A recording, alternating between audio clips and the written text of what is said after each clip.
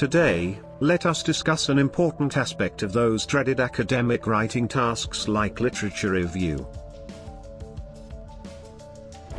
We will attempt to answer some of the most asked questions about writing a literature review. Are dissertation and literature review the same?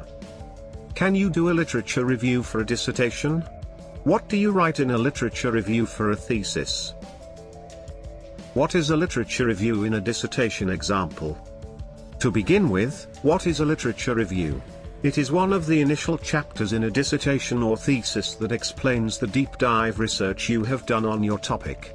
The review and collation of existing research to understand the current state of the topic you have chosen. When one begins writing a scientific document, they need to list down all research to get acquainted and support findings and relate to extending the study.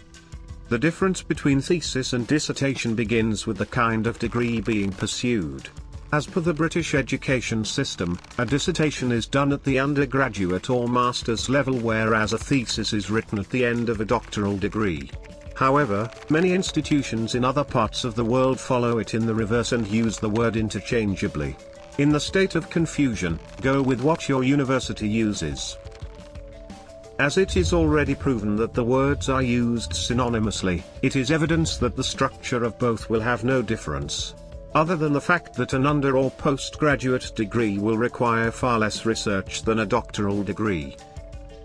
When one thinks about writing a literature review, they mostly go into a panic mode thinking about how will they stick to such stringent rules. To be honest, there is no predefined structure. However, your literature review must have the introduction, body and conclusion in it just as any other chapter. There are the top 5 points you must keep in mind while writing a literature review. The chapter should demonstrate your knowledge on the topic, the relevance of the research to your chosen topic, and a foundation on which you build your thesis.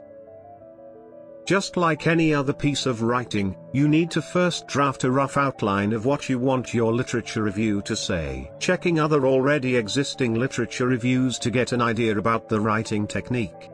Keep adding the citation as you go. Do not wait for the entire write-up to be over. When one writes, they usually are in a flow, and correcting minor errors may distract the said flow. Proofread and edit after you are done writing the draft. The basic thing to remember is that every individual is different, and apart from some tips and tricks, nobody can direct you on how to write the literature review for your research.